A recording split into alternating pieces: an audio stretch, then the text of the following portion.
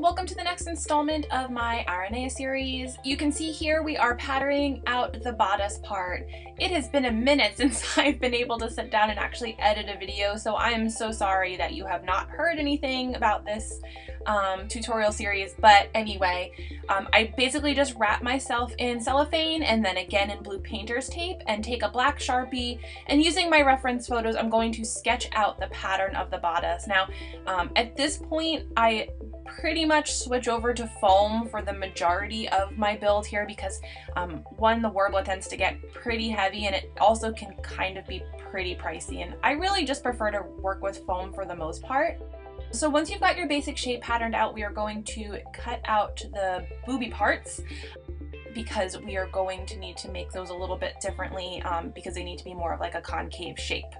Alright, we're going to transpose those pieces onto craft foam following the normal procedure here. These are 4mm pieces of craft foam, so it's got a little bit of thickness to it, but it's not so thick you can't shape it very well. We're just going to blast that with our heat gun, add on some contact cement, let that set up, and then we're going to press our edges together.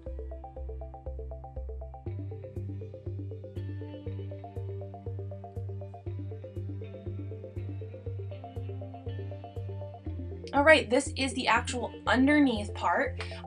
You can see we're just going to heat it up. Basically what I did was just mirrored this. It helps with your proportions if you just sketch out one half on your pattern, flip it over, and then you're able to trace out the other part of your pattern onto the craft foam. Make sure everything is symmetrical.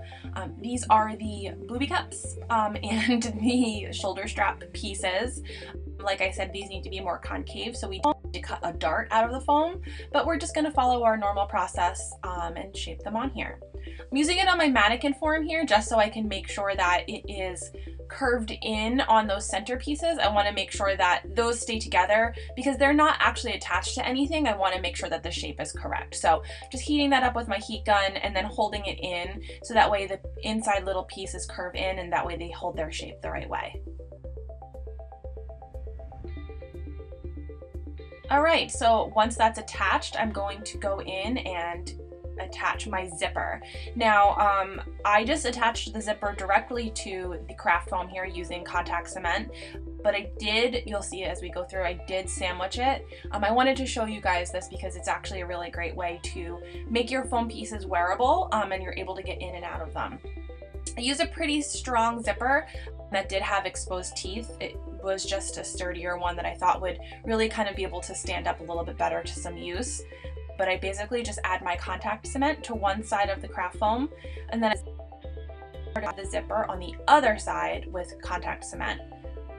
You just want to make sure that you don't get too close to your zipper teeth because you don't want it to get all gummed up and not be able to zip up and down very easily. Now, you'll see here that my zipper is actually very long. I got a longer zipper because I wasn't exactly sure how long I was going to need, but it's fine. You just really go ahead and take a pair of needle nose pliers to pry off your zipper stop on the top, snip the zipper where you need it to be, and then reattach your zipper stops onto the part of the zipper where you want it to finish. So we're just going to wait for our contact cement to dry a little bit here.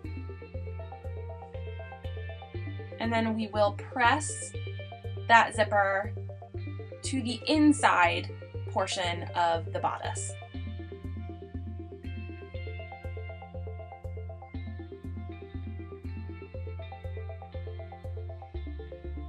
Just give it a few firm presses there.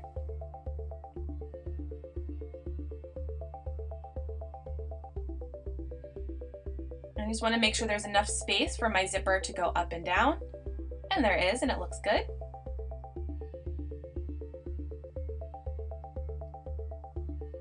So then, like I said, just to give it a little bit more additional stability, I am taking this other strip of craft foam and just sandwiching the zipper fabric in between it, just so I have a little bit more stability and reassurance that my zipper won't pull off.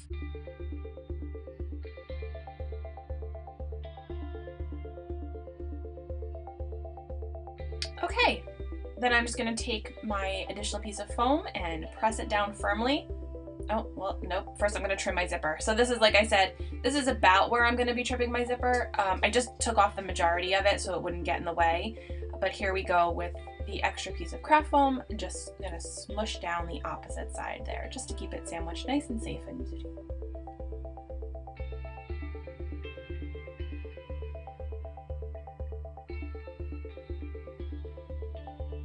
Okay, once we've got both sides of that attached, we are going to switch over a little bit more to the details on our armor. Now, there is a little bit of a cutout on this center bottom piece here, so using kind of like that mirror half-folded piece of paper, I'm just going to pattern out the shape that I want.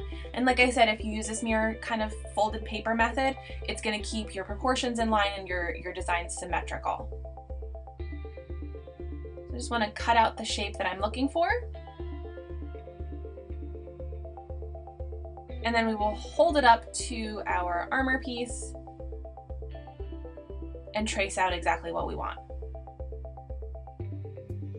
A little bit too high, so we don't want to leave it too thin on the top because we want it to have some structural integrity. We don't want it to worry about splitting or separating, but that's basically what we're looking for. Okay, once we have that traced on there, we're just going to go in with our razor or straight blade here and cut out our shape.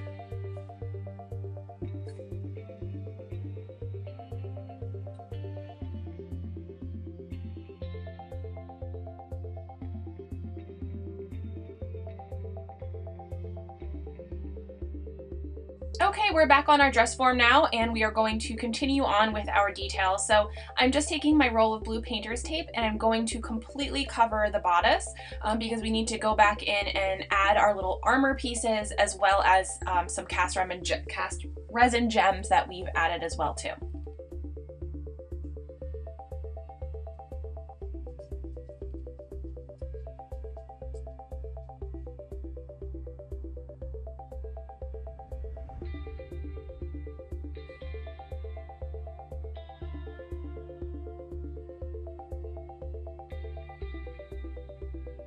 Okay, once we are all covered with blue painter's tape, I'm going in with some scissors and just kind of trimming any excess so that way I can still see the outline and the shape that I'm looking for with this, and I know where to layer in my other pieces as well too.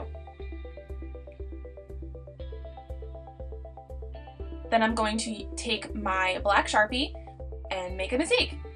But that's okay, because that's why we're doing it this way. So I'm just looking at my reference photo off screen on my phone, and I'm going in and I'm just going to sketch in the additional layered armor pieces that we see on the design.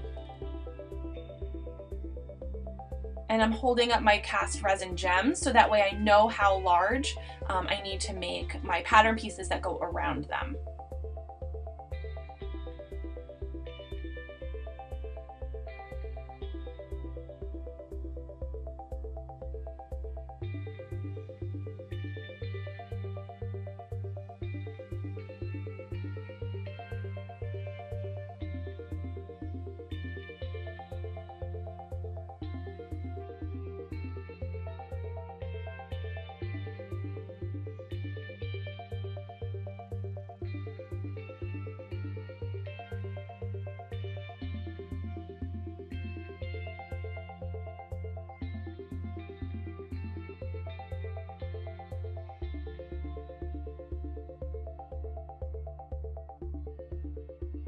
You want to just make sure with those gems in the front, you kind of keep them off to the side one way or the other because you don't want to look like you just have like these really weird white nipples on the front of your chest.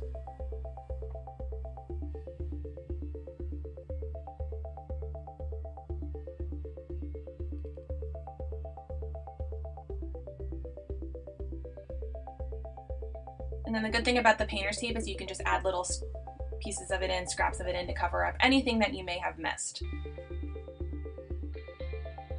Okay, now that I've got all of my shapes pretty much well sketched in, we're going to transfer them to, I just use regular copy paper for this. Sometimes I'll use construction paper, but this is basically what those pieces are going to look like. So I'm pinning them to my form, and then I'm going to take a silver marker and just trace them. And the reason why I do this is because I need to know, once I take my pattern pieces off, where I should be adding my contact cement. So you'll see, I just do this one by one. So I take off the top pattern piece, I sketch it out onto a piece of craft foam off camera, I go in with my contact cement, and then I go in with my piece.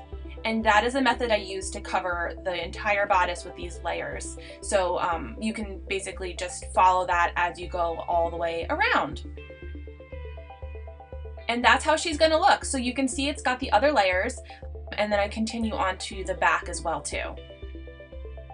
Next thing I'm gonna do is add on these cool kind of like shoulder blade armor pieces. I just used construction paper here to pattern out the shapes that I'm looking for. And similar to what I did for the rest of the costume, it is really just patterned over mirror image, so that way it's going to match up as well too. So here's the pieces that you can see. Now on that inside edge, I did cut it on a little bit of a bevel because it does kind of make like, I don't know, like a crease, like a shark fin. You'll see once it's actually up on the bodice.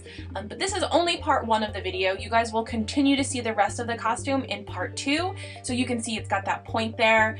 I'm just gonna go ahead in and add this to the back of the armor, and then we will continue with the rest of this cosplay in another video. Thank you guys so much for watching. I certainly hope you enjoyed this, and we'll see you again soon. Bye everyone!